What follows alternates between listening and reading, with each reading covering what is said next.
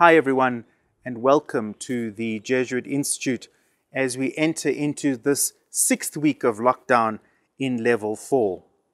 We human beings are wired to build community. It is in our DNA.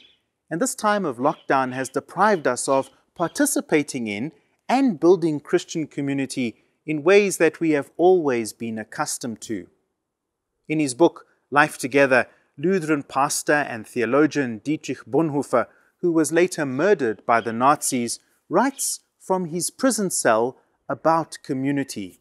And he says, "The physical presence of other Christians is a source of incomparable joy and strength to the believer." But Bonhoeffer points out that our desire for community points to a deeper desire, the fusion that each of us desire ultimately with God. And perhaps we haven't given that much thought. Our desire for physical community says something to us about our deeper desire for God, the transient desire that reveals the intransient desire.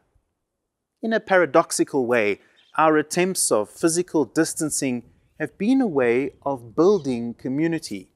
It has awakened in us new ways of living non-physical community, not just online, but also in the way people have come together to offer help in the form of donations and food and support to those who are in need.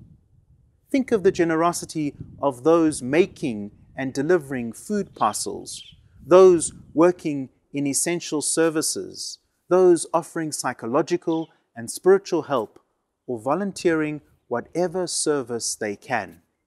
They are all building community. Although our offices remain closed, the staff of the Jesuit Institute are working remotely. And today we begin a new series called Accompanying.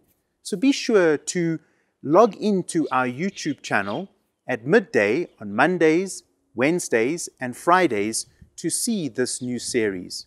Because that's what we want to do in these challenging times. We want to accompany you so that we continue together to explore ways that we can build community with one another, but ultimately with God.